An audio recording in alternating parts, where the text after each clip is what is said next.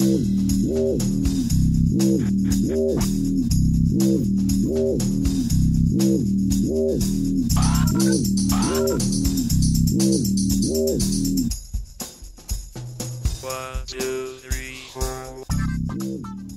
Scratchers, John Lorden here from Austin.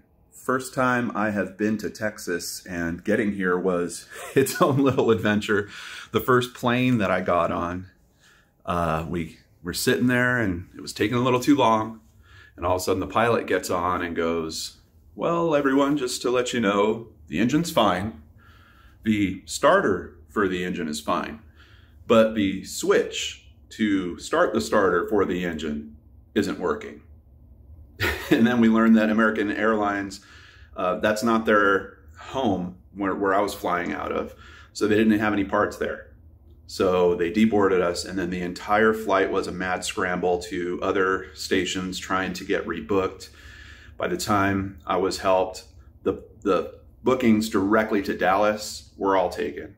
Thankfully, I got on the phone with a very helpful agent, and she was able to get me lined up for jumping through Charlotte. So spent a little more time in the plane. Stopped by, I guess over in Danielle's neck of the woods, but I didn't get to say hi, unfortunately. I was only there for like literally 40 minutes. Ran off that gate, ran onto another, hit that plane. Got here last night, and this is the morning. I'm just getting ready to go downstairs to load in for the day. And I wanted to show you guys what I brought. This is all stuff specifically for CrimeCon. That down there is my Lorden Arts poster. It's going to be on the front of the table. Over here, all kinds of giveaway stuff. We've got refrigerator magnets, a few different kinds. We have the Seriously Mysterious ones, and then the Lorden Arts ones with the Brain Scratch, Searchlight, and Case Cracked logos. We've got some Searchlight pens left. Those are those cool ones that light up when you turn them on. Also the new Lorden Arts puzzle pens. Sharpies, of course. Might want to sign an autograph or two while we're here. Signature cards. We've got this great one that is Crime After Crime. It's Case Cracked with Christy and I. So we've got those. I've also got a special limited run of Crime Scene, the Netflix project ones.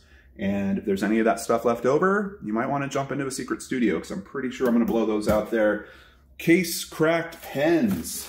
These are super cool. Let's see if I can get to one. Let's see if I can get one out for you guys. There we go. Official Case Cracked logo on it, but it's also temperature sensitive. So you hold it for a couple seconds, and when your finger comes off, you can already see on this one, it's turning yellow where I was holding it. Temperature sensitive Case Cracked pens. One of the things I'm kind of proud of, but most proud of are these two items. And man, after that plane switch thing, I was sweating like, are these things gonna make it? I had to check this. This is the Brandon Lawson 6-foot poster that's gonna be at the table for the Missing in Texas table that we helped. And a big thank you to CrimeCon also for allowing us to do that. But in here also, missing persons flyers and kind of smaller signs that I'm gonna have on my table. For 2 cases. Also, the Jason Landry case is one that I'm really trying to push when I'm here, because he disappeared just about 40 miles away from where CrimeCon is happening right now. So honestly, most proud that these items are here. I made it in one piece. Everything made it here with me. We're going to have a great show, and I'll try to get some more clips to show you guys, so stay tuned. Special behind the scenes access at CrimeCon. No one is here yet. This is Podcast Row. It's going to look very, very different over the next few hours. But I'm really proud of who I'm sitting next to. This is gonna be a great time. Stephanie and Derek. Right across. True Crime All the Time. True Crime Binge. True Crime Garage. They should have put them on the corner, because they're going to have a huge line that's probably going to wrap all the way down there. Crimepedia. But over here, my buddies from Generation Y. Voices for Just... Do I know that host?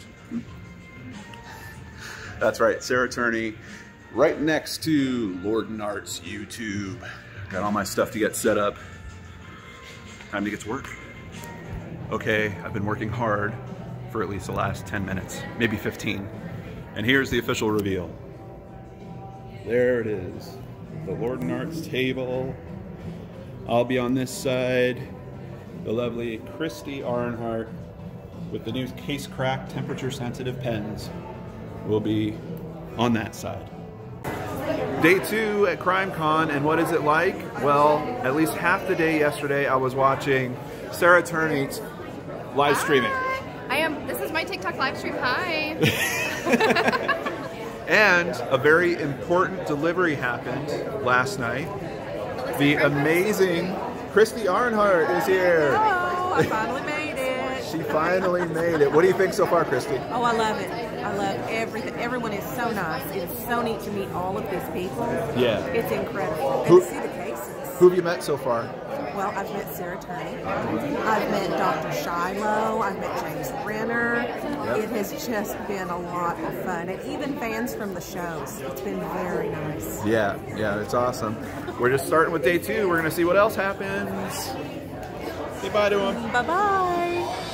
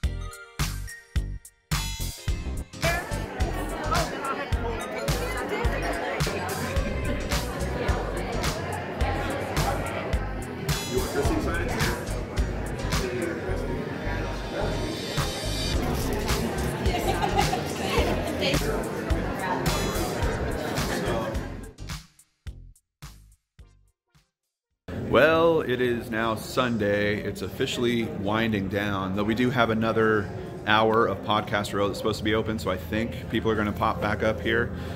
Saturday was the big day, long day, met a bunch of people. Of course, got to finally meet Christy Arnhart. Got into a session, 2 sessions I think, that we actually checked out yesterday. But so far this morning, kind of a little bit of a big thing happened for me yesterday. I got to meet Megan Good from the Charlie Project, and Megan, I talked to her for probably about an hour yesterday. She was a little nervous about a big presentation that she was doing here at CrimeCon this morning, and of course she did amazing. She did so good. It was really inspiring to hear her story, to know that she's a one-woman show that has been keeping the Charlie Project going for years, and I don't think it's going to stop anytime soon.